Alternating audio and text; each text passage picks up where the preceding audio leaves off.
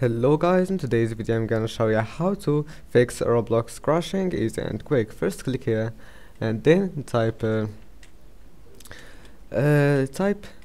apps and features and type here Roblox. Click on it and then click uninstall, and after uninstalling Roblox go here and go to command prompt.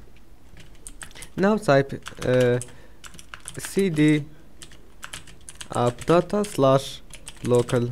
Just copy this code and paste it here, and then type rmdir and then /s and type Roblox. Now just click enter and then type Y and click enter, and your problem must be fixed. Just go ahead and install it again, and see you in the next video.